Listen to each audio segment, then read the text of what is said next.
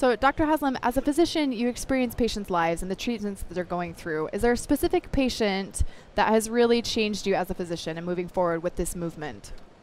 Well, I can think of one that I just treated last week. He's a great guy. He's in his 80s and healthy, but except that he has recurrent esophageal cancer. I treated him 5 or 6 years ago with some aggressive chemotherapy, just as would be the standard, and he kept his cancer in remission for several years. And unfortunately, he's come back, and it's come back. He's aged also as well. He had such a hard time with chemotherapy, even though he did make it through, that he's been reluctant to undergo it again.